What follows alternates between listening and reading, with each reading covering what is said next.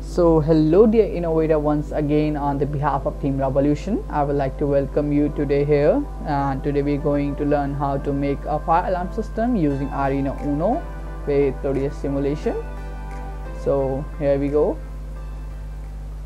So at first let us look for the components we're going to require for our alarm. So components required, at first Arduino Uno, which is our microcontroller, so we have chosen it. Now moving next, DHT sensor, our temperature humidity sensor, DHT11, so we have selected it. Now LED, so now we have chosen the LED also, and in the last we're gonna use the speaker. So now we are choosing the speaker. We have chosen our components on the Proteus. So let us arrange the components for proper use.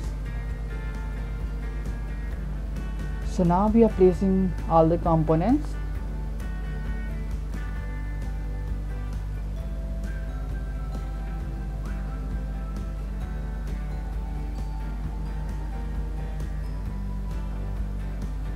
And at last the ground.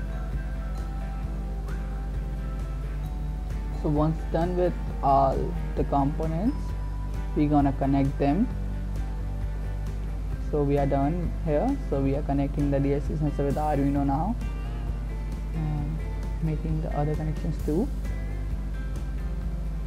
So keep a thing in a mind that you have to do this precisely, as there is no space for errors in it. So let's do it.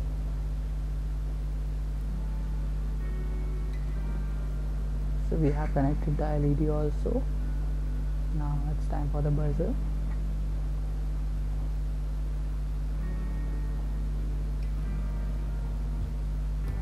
So once done with the buzzer, we gonna code our Arduino for proper functioning. So let's code. We gonna code the Arduino using Arduino IDE. So let us first check for the library. So we have installed the DHT11 library, but if you don't have it, so you have to install it. After that you can move further. So we have installed the library. So let's get started with our code. So let's code. So we have initialized the integer 11 for buzzer, which is the output pin for speaker, and now the integer 9 for LED, which is the output pin for LED. Now we are including the DHT library. So we have imported the library. So now we're gonna give the pin which is connected to DHT sensor, and next the type of DHT sensor.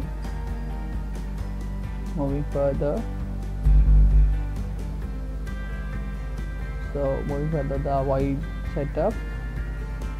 So we have given the serial. Now the pin modes, our LED and speaker will be out in output.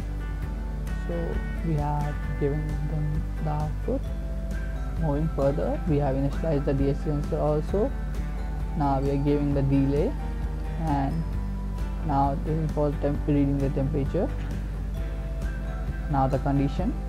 So with respect to the conditions you require, you can give what conditions you are giving to the loop, as here we use it for 40 degrees Celsius, or you may use it for 100 degrees Celsius as per your needs.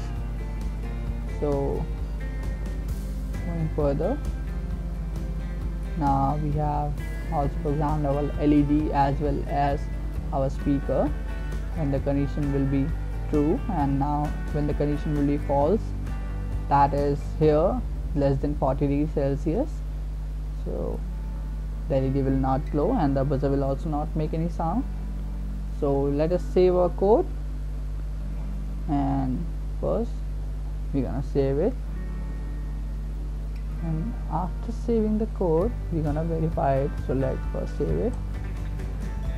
So we have saved it. Now we're going to verify it. So it's compiling the sketch, and once done with the compiling, we're gonna copy the hex file, which is the most important thing. So let us look how we're gonna copy the file. So I have copied all the address.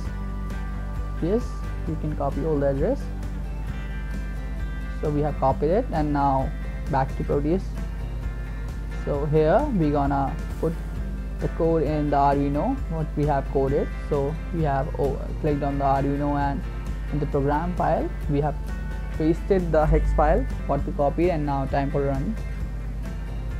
So here you can see that we are increasing the temperature in the DHT sensor.